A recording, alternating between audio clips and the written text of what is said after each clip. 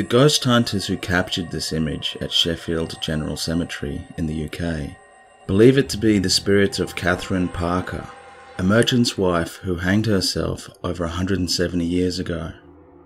Hello, and welcome to Strange Times number 28.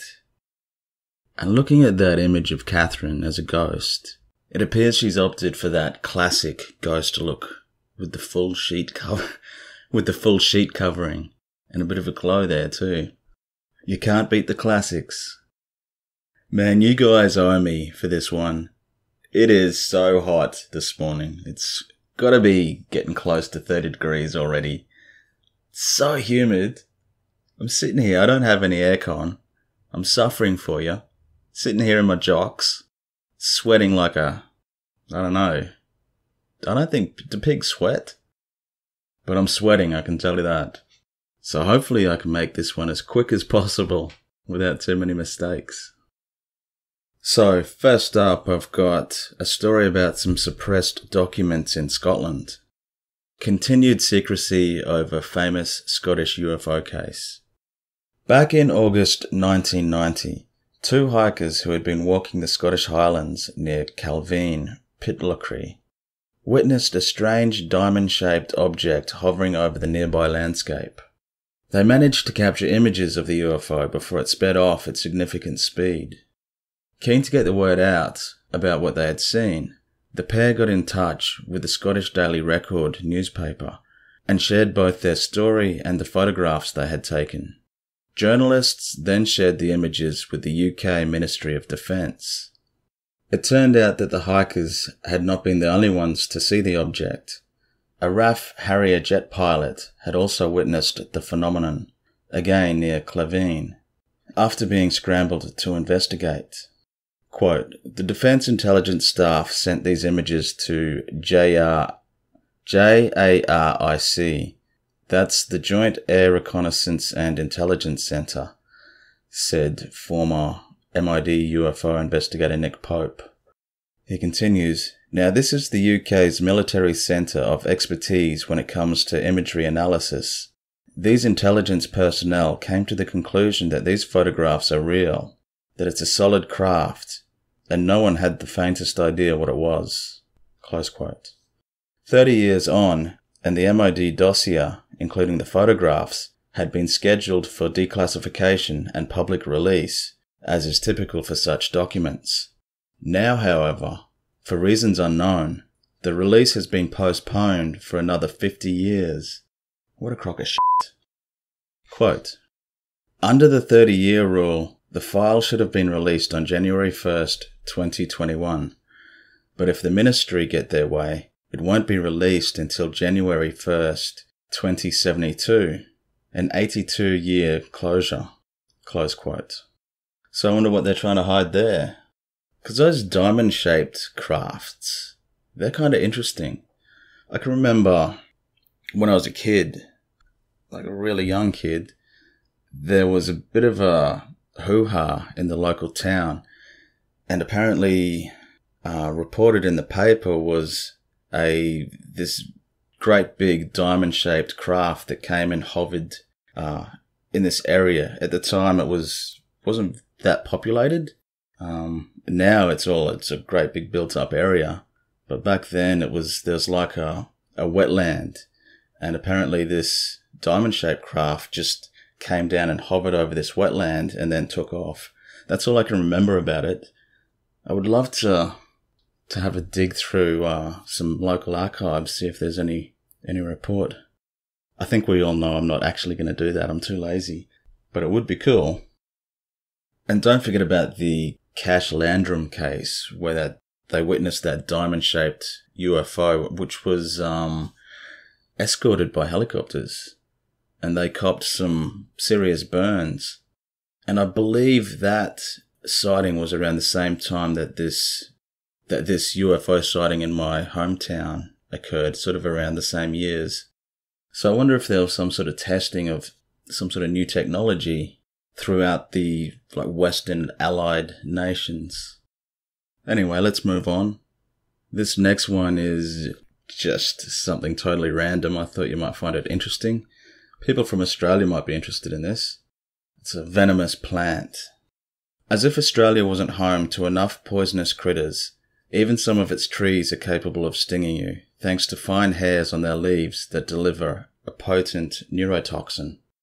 One notable example, Dendrocnide excelsa, or the gimpy, can be found in the rainforests of northeast Australia.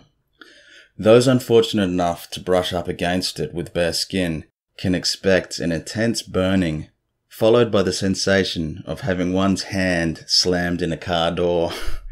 What a description.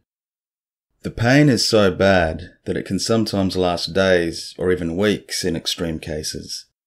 Now, according to a new study involving an analysis of the tree's molecular structure, scientists have discovered that its toxins are not dissimilar to those produced by spiders and scorpions. The venom itself is knot-like. That's knot with a K. Meaning that it can repeatedly target the victim's pain receptors. Fantastic. That would be in Australia too, wouldn't it? I've been stung by stinging nettles, and they suck, but this sounds really bad. The stinging nettles don't give that hand slammed in a car door feeling, I can tell you, but it does suck. It's like a burning. Probably everyone's got stinging nettles. I think they're pretty spread out throughout the world. But yeah, this gimpy, that sounds bad. I wonder why everything in Australia is so poisonous. Okay, now I've got a couple of stories for you. Reality distortions. This happened on Monday, April 3rd, 2000, in the Okefenokee Swamp in southeast Georgia. On our way to Florida from our home in Michigan at the time, we stopped at the Suwannee Canal Recreation Area. While there, we decided to rent a motorboat and go up the canal to a picnic area for lunch. The waterway is on a meandering canal. Conditions were low and trashy. That's my condition. That's my style, actually. Low and trashy. So there was no chance of getting lost on any of the small tributaries because there was no way of getting through. The canal was fairly wide and easy to follow. We enjoyed the dark and mysterious water and the moss-draped cypress of this ancient swamp. But then we noticed that it seemed to be taking a very long time to go the few miles or so to the picnic area. We finally made it and walked on the trembling earth to the picnic area. And I just want to make note of that term, trembling earth, that she uses here, and I'll get back to it. I definitely made sure to note which way to go upon leaving the picnic spot. After lunch, as we were preparing to push off, two young men approached us in another motorboat. They were in a distressed state and asked if they could follow us back to the concession. They said they could not get through. We agreed to allow them to follow us. I had observed that they did not appear to be drunk. I'll just quickly note here that, it doesn't take away from the story too much, but I don't know if I mentioned in the intro, but the woman who's telling this story is recalling the story from when she was 7 years old. So that seems like a bit of I don't think a 7-year-old, maybe they could tell if an adult's drunk, but it just seems like I think she's adding that to give more credence to her story. After about 30 feet, and I think this 30 feet's a typo because 30 feet is not far. That's 10 meters. That's a few steps. And so she says, after about 30 feet, we came to a stop because our way was blocked by a strip of dry land with tall grass growing on top. I could see the canal continuing beyond the barrier. We considered portaging over it, but concluded it was not a good idea in the wild swamp. I even touched the side of the bank, and it was solid. We looked back at the other two guys, and they just shrugged their shoulders. We could do only one thing, and that was to go back to the picnic area to see if we could have possibly veered off course, and we had not. On the way back, we passed an elderly couple paddling a canoe in the direction of the barrier. I tried to warn them about the blockage ahead, but they only kept their focus ahead with no acknowledgement, as if we were not even there. Oh, hang on, I just realised something too as I just scrolled down a little bit. It's the next story that the girl is 7 years old, not this one, so I take back my comments. I really should re-record it, but it's alright. When we reached the picnic area, we decided to try again. This time we not only had no barriers in the way, but we seemed to have gotten there very quickly. Those two guys got out of their boat and peeled rubber in the parking lot before I could even discuss this event with them. The people at the concession were no help as far as information on others experiencing similar problems either. Alright, so in further information to this, they talk about how the witness is aware of tussocks, and tussocks are, in swamps, they refer to drifting masses of herbaceous plants. They can range in size from a few feet across to hundreds of acres. Floating islands, a phenomenon similar to tussocks, are formed from peat, mud and plants, and can sometimes support trees of up to 50 feet tall and 12 inches in diameter. So I bring that up because they're talking about the possibility that the dry piece of grassland that they ran into could possibly have been a tussock. But if you remember, earlier in the story, she says that she finally made it to the picnic area and that they walked on the trembling earth of the picnic area. So that to me sounds like it itself is a tussock or a floating island, and that while they were enjoying their picnic, the islands actually moved, to a different location in the swamp. That's what I reckon's happened here. And when they travelled back to the picnic area, it had moved again, possibly, So, I don't know if that is a reality distortion or just a tussock. Okay, on to the next one. This one is also out on the water, somewhere in the middle of nowhere.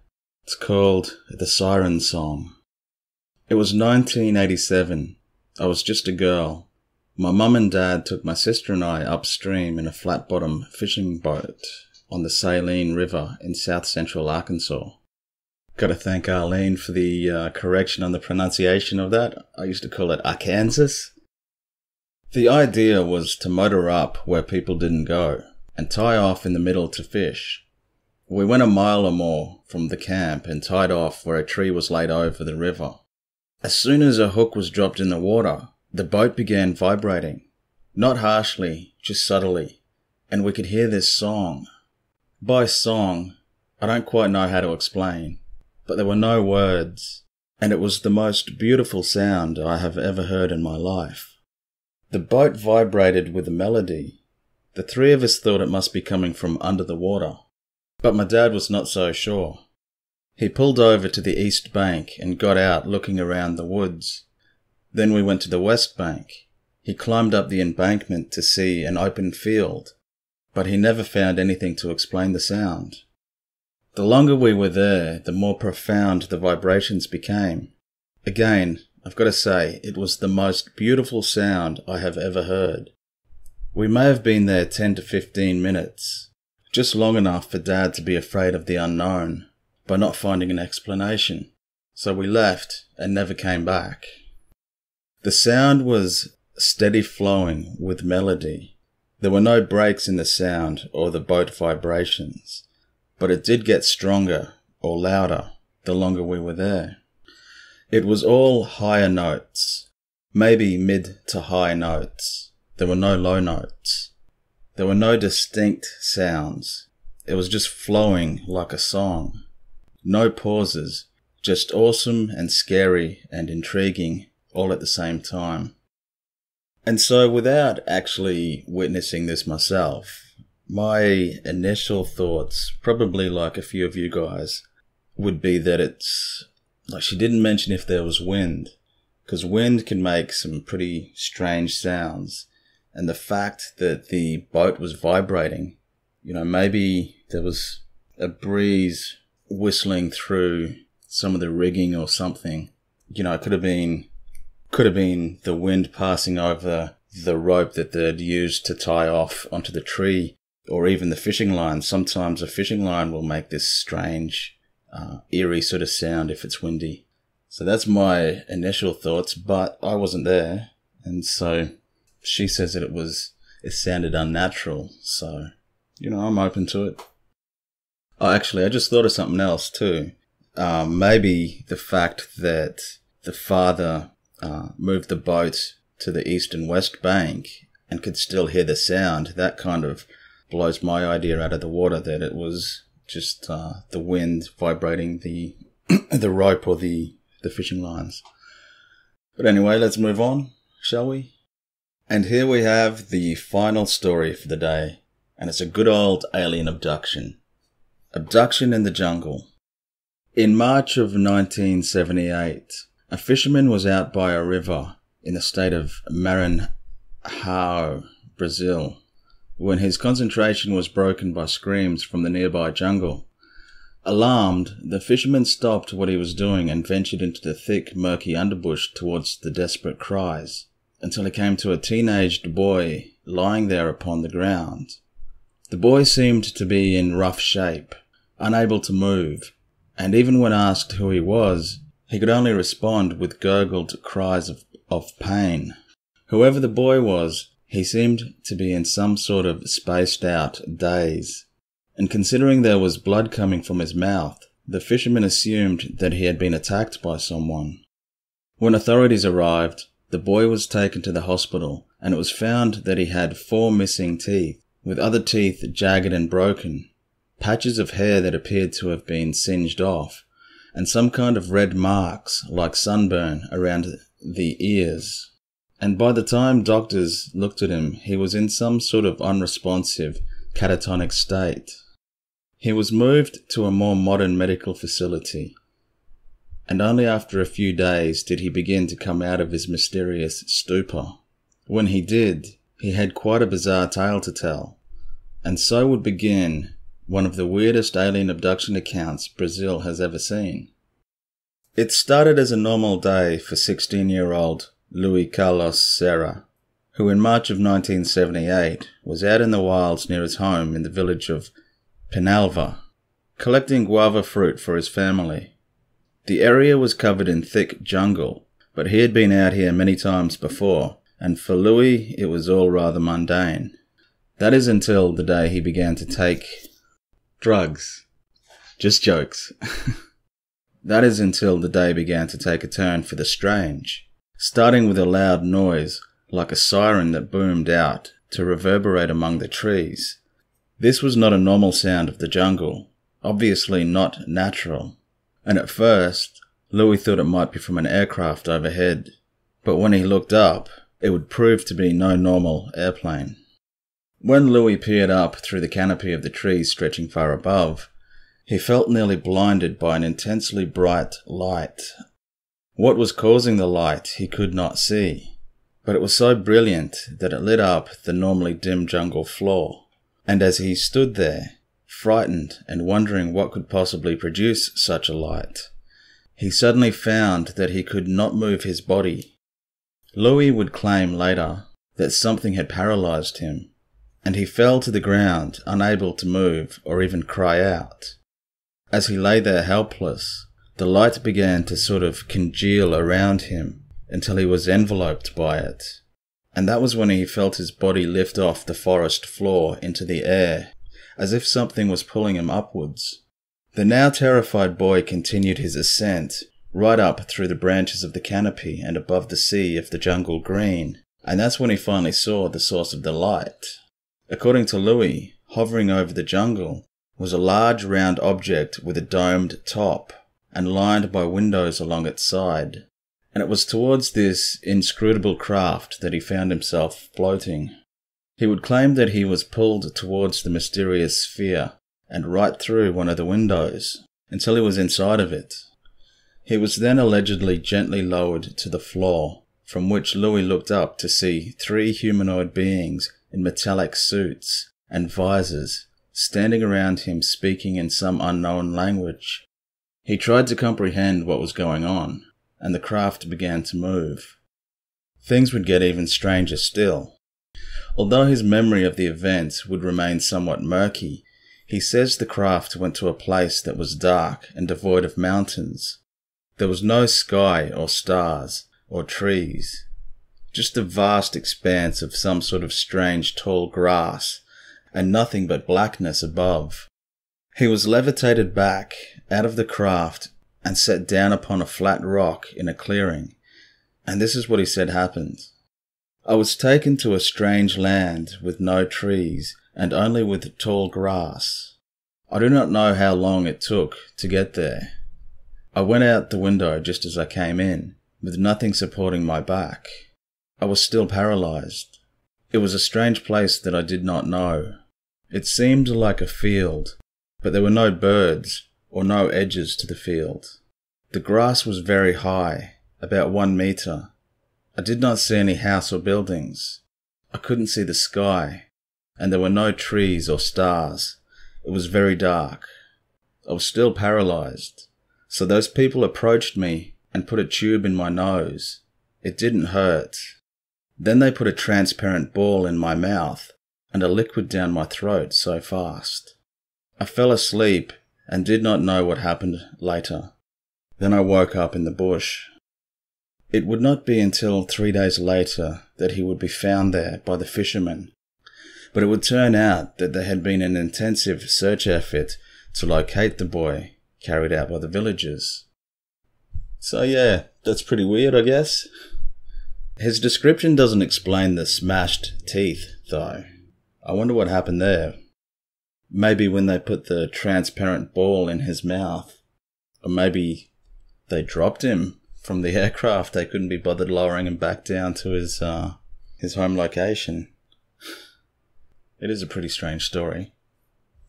And so I guess I'll just leave it there. And I will bid you all farewell and have a great week. And see you next time. See ya.